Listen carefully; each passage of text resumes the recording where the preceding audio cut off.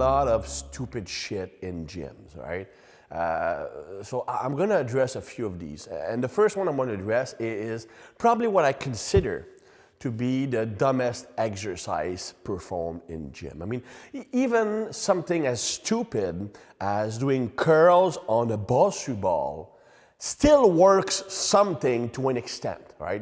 You still work biceps, still works balance a bit. So I would never do it. It's probably it's not a complete waste of time. But one exercise that to me is not only stupid, it doesn't do shit, and it actually can make things worse. And it's shadow boxing with dumbbells. I mean, we've all seen dudes in bro gyms doing that. They hold dumbbells and they pretend to be boxers. Now, the funny thing is that most often than not, guys doing that are not boxers. In fact, they're like out of shape slobs. And oftentimes they just want to look cool or look badass in gym. Oh yeah, he thinks I'm a real fighter, man. I'm a badass. No, you're not. You're just a stupid shit, right? The thing is that overloaded sports movement can actually mess up technique in the actual exercise. Research have shown this, that if speed of movement decreases by more than 10%, you have a negative learning or performance on the actual speed of movement. So basically, if you do too much overloaded work, well, you're gonna learn to become slower. So right from the start, it doesn't make sense. If you were using like, let's say 2-pound dumbbells, that would probably work, because in boxing, the heaviest gloves are what, like 20 ounces, so it's about a pound. So yeah, you wouldn't have that much of a decrease in speed by using 10-pound dumbbells. But that's not what we're seeing. We're seeing guys doing shadow boxing with 10, 15, 20-pound dumbbells. And it's going like super slow movement. It doesn't have any positive impact on your capacity to punch. It only makes you slower, okay? Now, not only that, I'm gonna use a test I've used several times in capsules in the past, the free weight principle. Every time you're working with dumbbells, with barbells, with free weights, the source of resistance is downwards.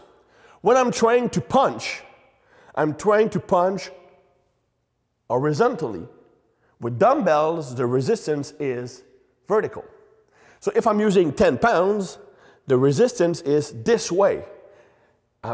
There's no way I'm gonna be more powerful punching this way, because I'm not going against the resistance. Worst case scenario, punching, let's say with resistance band loop behind your back, might have some transfer, especially if speed doesn't go down.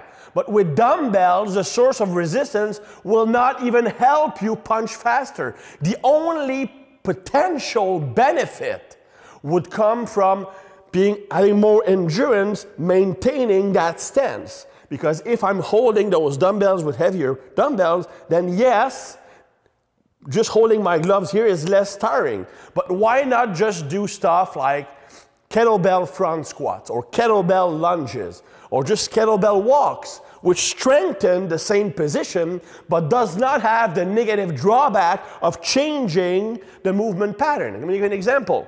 I was working with a sprinter, strength-wise, and he was a good friend of mine.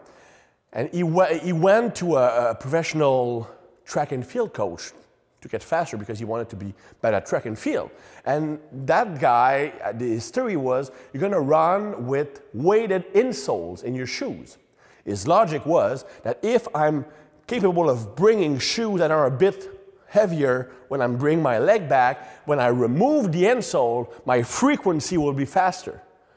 So the guy trained on that for a few months, and when he came back and sprinted regularly, he was slower, and significantly slower.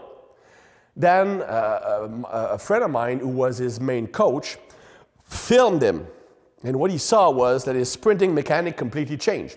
When he was pushing back, because of the extra weight, the leg went further back and he had to loop slightly to bring it forward.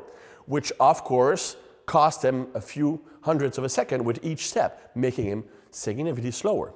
So it changed the movement pattern. So the theory was good, but the real life application was not.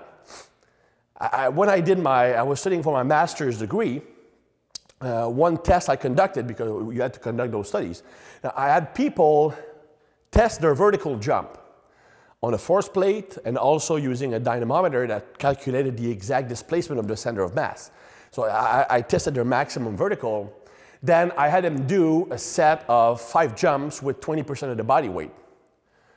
Then after a washout or recovery period of 3 minutes, they tested their vertical jump again. And I asked them, well, did you jump higher after the set with weights or before? All said, I jumped higher after. All jumped lower after.